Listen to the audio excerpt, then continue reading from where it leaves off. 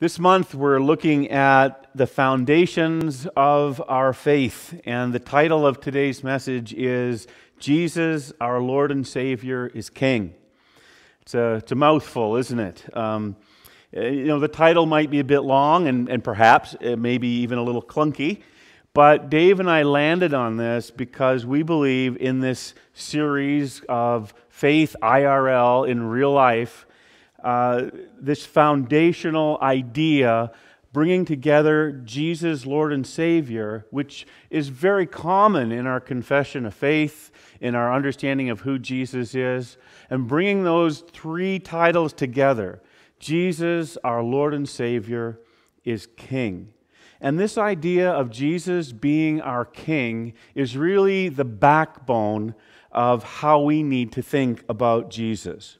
Remember, our entire series is framed on this passage from Romans 12:2, as the NLT translates it.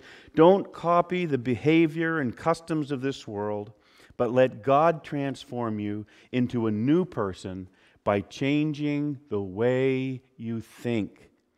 By changing the way you think. Some other translations may have by the renewal of our mind or renewing our minds. Of course, when we have minds that are made new, that changes how we think. And that's how God is going to transform us, by changing the way we think. And how we think about Jesus is foundational to all of life as Christian people. We often talk about Jesus as Savior, as Jesus as Lord, and we don't really struggle about that. I mean, Jesus is called Lord all through the New Testament, and that's just a title that He has, the Lord Jesus, the Lord Jesus Christ. No problem. In fact, the idea of Jesus is Lord was one of the very first confessions of the early church. And as Baptists, Canadian Baptists, it is actually the motto of the Canadian Baptists. Jesus is Lord, a good biblical motto. We can see how important it is in 1 Corinthians 12, verse 3, when Paul says, "No one can say Jesus is Lord except by the Holy Spirit." Now, when Paul says that, he's meaning more than Jesus is the boss, although it certainly doesn't mean less than that. For Paul, this idea of Jesus being Lord is rooted in the Old Testament, the Greek translation of the Hebrew Bible. And every time that the name for God, the divine name, was in the Hebrew text, the Greek translators translated that as Lord. And so the Jewish readers always knew when they came across that word Lord, it was actually the name of God. And just like in our English translations, we have the small capital letters for Lord, which indicates that the Hebrew text actually has the name of God being used in that particular passage. And so for Paul, as he talks about Jesus being Lord, he's thinking of it in divine terms. He's thinking it in terms of the connection between Jesus and God. That at the name of Jesus, every knee will bow and every tongue will confess that He is Lord to the glory of God the Father. Paul's thinking big. Not just that Jesus is the boss, but sometimes we get thinking so big in terms of Jesus as Lord that we forget that Jesus is the boss. Jesus is the King. And I want to just draw our attention to a couple of places in Scripture where it's clear that Jesus is in fact thought of and seen and declared as King. And the first one is right in Matthew's Gospel when we read about Jesus' birth. And we see the Magi coming to visit Israel so that they can worship the King of the Jews, the King of Israel. And they stop in and see Herod. And Herod is taken back by this. He takes this very seriously. And we know that he takes it seriously because Matthew's Gospel tells us how Herod killed an entire village worth of children to protect his kingship. And that's very Herodian if you know your history, because Herod killed his wife and he killed his sons when they started to threaten his kingdom, his kingship. He took his kingship very seriously. And we see Matthew tells us about Joseph and Mary. Joseph being warned in a dream to get out of the country, and he goes off and they live as refugees in Egypt for a season until Herod was dead, and then it was safe for them to come back. But all of this because Jesus was seen as the King. In John's Gospel, when Nathanael comes to faith in Jesus, comes to see him as indeed the Messiah, he declares, this is John 1, verse 49, "Rabbi, you are the Son of God. You are the King of Israel." You are the King of Israel. That was the initial declaration of Nathanael when he came to faith in Jesus Christ. Jesus himself, when he talks about his return, he talks about it as when the great King returns, he will divide the people like a shepherd divides the sheep and the goats. And then that's judgment. I mean, that's the second coming of Jesus. We know what Jesus is talking about when he tells this story, but he frames it as when the great King returns.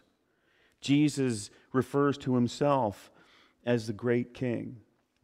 And perhaps the most clear expression of Jesus being King is in the final scene of the Gospels where Jesus is before Pilate and he's being tried. And he's ultimately condemned for being the King of the Jews. On the top of every Roman cross is the charge of the criminal who's dying, so that people who are walking by and see the crucified person can read the charge. So the thief on the one side would have said, thief or burglary. Maybe on the other side it was insurrection or treason.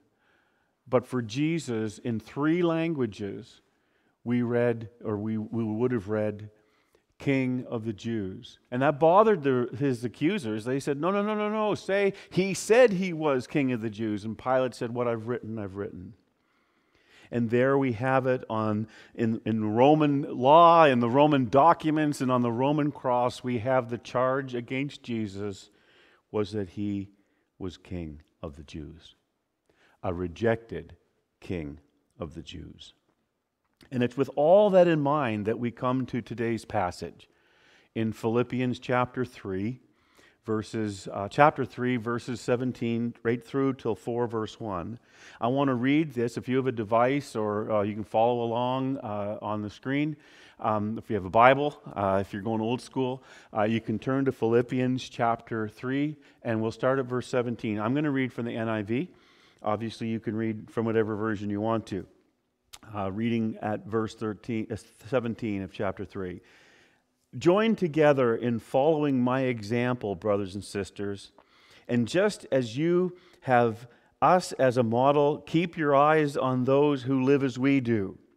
For as I have often told you before and now tell you again, even with tears, many live as enemies of the cross of Christ. Their destiny is destruction, their God is their stomach, and their glory is in their shame. Their mind is set on earthly things, but our citizenship is in heaven, and we eagerly await a Savior from there, the Lord Jesus Christ, who, by the power that enables him to bring everything under his control, will transform our lowly bodies so that they will be like his glorious body. Therefore, my brothers and sisters, you whom I love and long for, my joy and crown, stand firm in the Lord in this way, dear friends. Philippians chapter 3, 17 to 4:1. I want to make a couple of points, 3 broad points connected to this idea of Jesus as King, and then relate it back to this passage in Philippians chapter 3. Now, if you have an outline, you can sort of follow along the basic framework of what I'm talking about. The first point is that the word of the King is final. Jesus has the final word because he is King. And we need to understand that idea of the King having the final word, of the King being the final authority in this Roman world. In fact, the word king, as it was understood by the Jewish people and used by the Jewish people, was understood by the Roman people, who spoke a different language and had a different culture, as emperor. And so if you had a king who was not Caesar, you were treasonous. That was a capital crime, as we saw in the death of Jesus. If you say that you're a king, you're competing with the Roman emperor.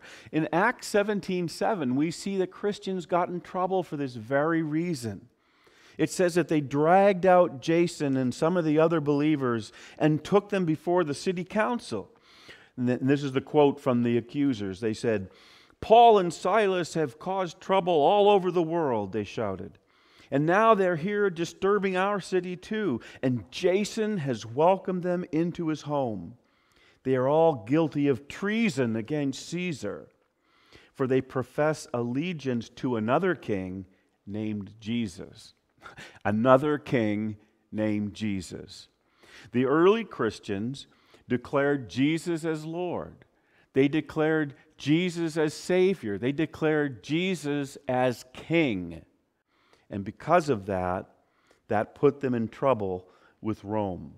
They would be dragged out of their homes and brought before the city councils, the magistrates, and accused of treason because they had allegiance to another king, and his name was Jesus. The text of Scripture over and over again relates to us this idea that Jesus' word is the final word, that the word of the king is final. Just a few weeks ago, we looked at Paul defending himself in front of Festus and Agrippa. And the reason he was before these Roman magistrates, these Roman leaders, governors, was because he appealed to Caesar. He was about to be killed by an angry mob, and as a Roman citizen, he had the right to make an appeal to Caesar. He could appeal to the final authority. There was no authority beyond Caesar. When Caesar judged a case, that was the final word, because he was king. He was emperor. And Jesus, in the Christian mind, in the Christian world, in the Christian way of thinking, he is our king. He is our final authority. There's no one else to go to after Jesus for an opinion or an idea. He is our final word. When Jesus says, "Love your enemies," there's no one else to go to tweak that a bit, to make it a little easier for us. It's going to be hard, but it's the final word. When Jesus says, "Forgive people 70 times 7 times," or 77 times, a lot, we don't say, "Oh, well, just do it, forgive 3 or 4 times, and then beyond that, you're an enabler. Don't do that."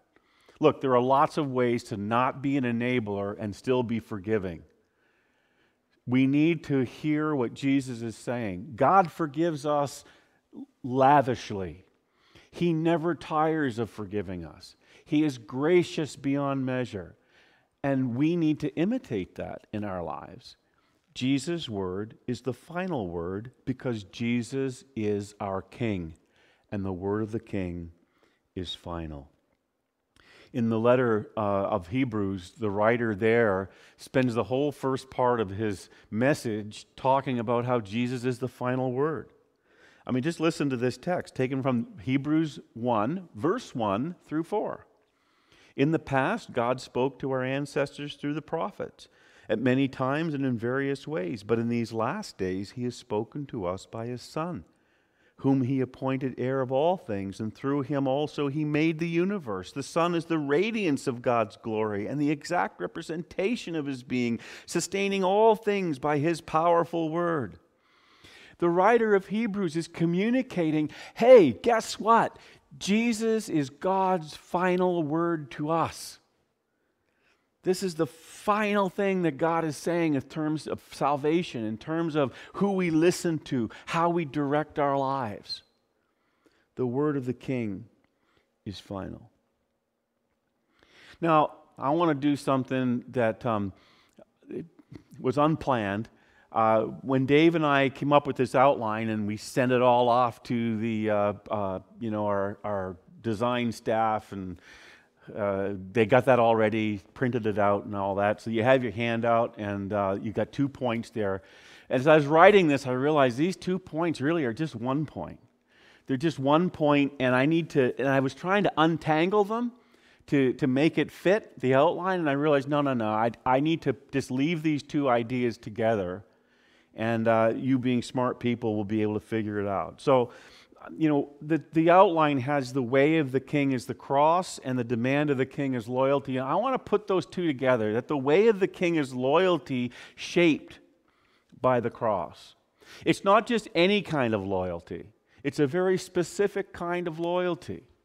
It's loyalty that is cruciform, as they would say, the theologians. It is cross-shaped. It is shaped by the cross. And we need to see it that way.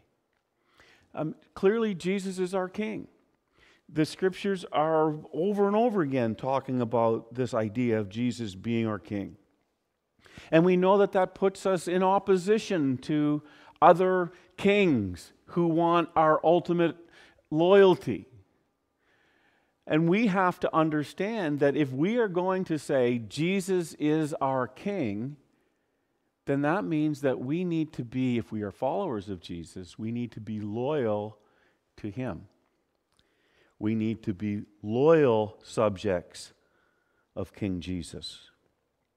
When Paul uses this phrase in Philippians, citizens of heaven, or we have our citizenship there in heaven, he's speaking very technically to the Philippian people, the Philippian Christians. Philippi was a Roman city. It was made up of people who were Roman citizens. They knew that if they were attacked by some invading force, they could look to Rome to save them. They would look to Rome and get a savior from there. That was how the world worked. And we know this when we read through history, that is exactly how the world worked. We read the word for savior in Greek is soter, and you'll see those letters, S-O-T-E-R, as a name for various leaders throughout ancient history. Ptolemy I, soter, savior. That's what that means. We don't translate it, but that's what it means. Antiochus I, soter. These are their names. Demetrius I, soter. Eumenes II, soter. You get my point. These leaders who came in and saved the day loved to put that title at the end of their names, soter, savior. They had big egos. And this was a political designation. You were a military leader. You had power. You saved a people. And so when Paul says that we're citizens of heaven and we await a Savior from there, a rescuer from there, he's clearly making he's making a faith statement, but he's also making a political statement to those who would fix their hopes in the leaders of this world to fix all their problems and solve all their woes. Paul says we're citizens of another place. And because we're citizens of heaven and being loyal subjects to King Jesus, we wait for a Savior from there, who is, of course, our King and our Lord and our Savior. Paul he basically talks about us being citizens of heaven, followers of Jesus being citizens of heaven, in contrast to those who think only about this world, who are fixated on this world. And he says their God is their bellies. They're just after the pleasures of this world. They're just trying to make it all seem okay. They're just trying to have a good time. But Paul says that when we have a loyalty that's not to King Jesus, but to this world, we are ultimately enemies of the cross. And this is why our loyalty is shaped by the cross. It's not just a scattered loyalty where sometimes we follow Jesus and sometimes we don't. Maybe it's too hard. Maybe it's too difficult. Maybe it's going to cost us something. Maybe we feel we deserve better. The list goes on and on. But if we're going to be faithful, loyal servants of Jesus, of King Jesus, then that means that we embrace the cross. And the cross, at first and foremost, the word cross for us, it's just a sort of a religious term now. We know that historically it was used to execute criminals, but it's become something else. It's kind of used so much that we don't really have that emotional response when we hear the word cross. But when we think of the word noose, we think of all the stories of the past where someone was noosed, where they were taken by a band of zealots or thieves or whatever, and then they were hung from a tree. And that whole idea of a noose is an ugly word. It's an ugly term. And it creates an emotional response in us because we see it as a injustice. We see it as something which represents evil power oppressing others. Well, that's how people thought about the word cross in the first century. Cicero, a Roman writer, Roman lawyer, basically didn't even like to say the word. He saw the word cross as being horrid. He called it the punishment of slaves. And he says in one of his writings that it was unthinkable for a Roman citizen to be crucified. So low was that form of punishment. So terrible was that word itself that the estate, the nobility of a Roman, it was unthinkable that they would be crucified. And here we have in our story of the gospel, Jesus' kingship mocked. They put a crown of thorns on him. They beat him and told him to prophesy who hit him. You saved others, now save yourself. And then they took our King Jesus and they hung him and killed him on a Roman cross, the slave's punishment. And yet, right to the end, Jesus obeyed his Father. He was a faithful son to his Father in heaven. He embraced the cross. We see in Gethsemane that wasn't his first choice. Father, if you can take this cup away, that'd be awesome. But not my will, but your will be done. Jesus was faithful. Jesus was loyal to his Father, even to the point of going to the cross. And Jesus calls us to be loyal to him. Loyal to King Jesus. You know, we talk a lot about being saved by faith, and we should. It's a very biblical idea. We know that we can't do anything on our own to save ourselves. It's by God's grace. It's by God's mercy alone through Jesus Christ and what Jesus accomplished on the cross. One thing we don't get in our English translations, though, is the deep connection in this word faith in the original language to the idea of faithfulness. In fact, Matthew Bates, a New Testament scholar, just released a book not too long ago called Salvation by Allegiance Alone, because he sees this idea of faith and faithfulness being so intertwined that you just can't pull them apart. And so many times in the New Testament, you have this one single word, pistis, being translated in one place, it's faith. Another place, it's faithfulness. In one place, it's a faith that's obeyed, something that we do. Another place, it's something we believe. But we've separated these ideas too much. If we are going to be a people of faith, it's more than just having dreamy ideas about theology or about our eternal dwelling. It's also about being faithful. If all of a sudden an alarm went off in the building here, we would all get up and we would make our way following our plan of what to do in case of an emergency. The alarm indicates that there's an emergency. And if we have faith in the alarm, we respond by action. That's how faith and action work. That's how being loyal to a king works. We believe in our king, we believe our king, and therefore we have allegiance to our king. We are loyal to his way. It is a loyalty that is shaped by the cross. Dallas Willard once wrote that the gospel is less about how to get into the kingdom of heaven after you die and more about how to live in the kingdom of heaven before you die. And there's a truth to that. We need to look at this idea of Jesus, our Lord and Savior, is King, and understand that His word is the final word, and that we need to be loyal to our King. And not just any kind of loyalty, but loyalty that may cost us. A loyalty that's marked by the cross. Now, the earliest Christians, they were fed to lions. They were killed in most terrible ways because of their allegiance to King Jesus. They were accused of treason. They were accused of crimes against Rome simply because they said there was another king. Now, guess what? We're probably not going to go to the lion's den or go to the, put to death because we believe in King Jesus. Not in our country. In other countries, that's not necessarily the case. But here, for us, we're pretty safe. We can actually be loyal to Jesus and not have to worry about being executed for it.